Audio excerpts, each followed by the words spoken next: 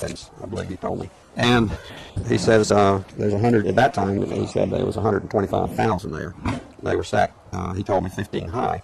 I asked him who owned them, and he stated that the CDC owned them and that they were leasing his land for storage. And well,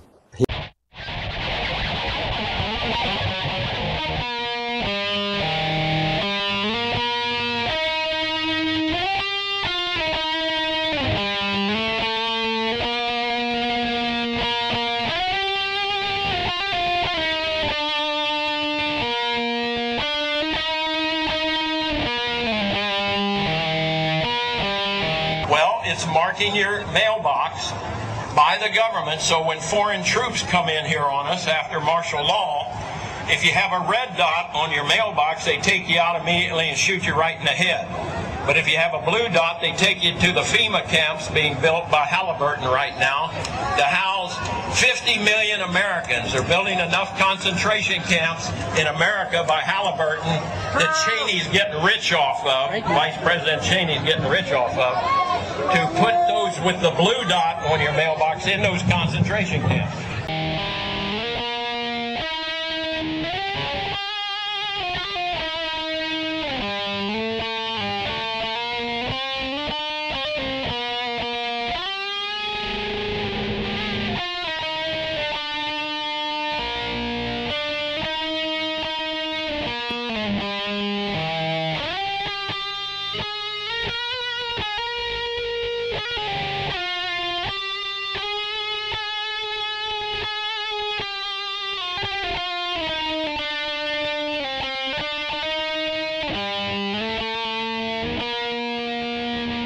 We're just getting an idea for the size of these boxes. What could these boxes be used for?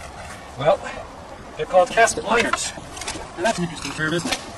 It's a casket liner. When I first heard the term casket liner, I thought perhaps being lighting for a casket.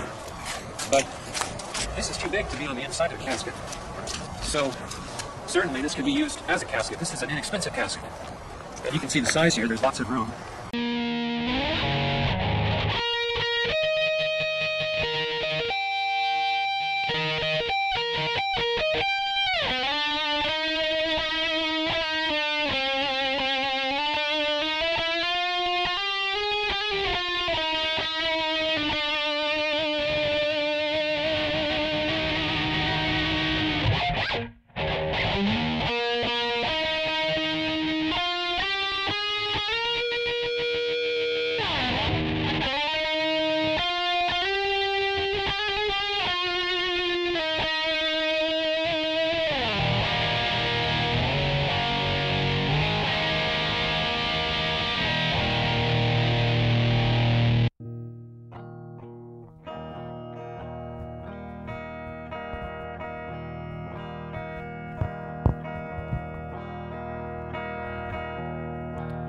The Bush administration tells us they have such a plan.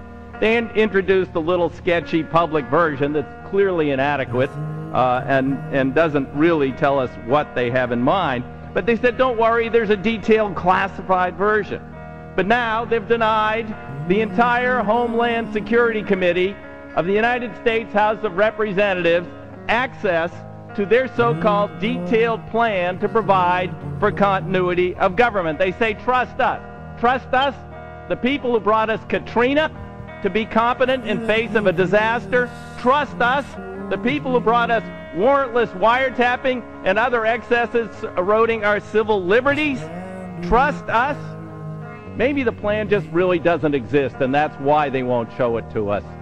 I don't know. Or maybe there's something there that's outrageous.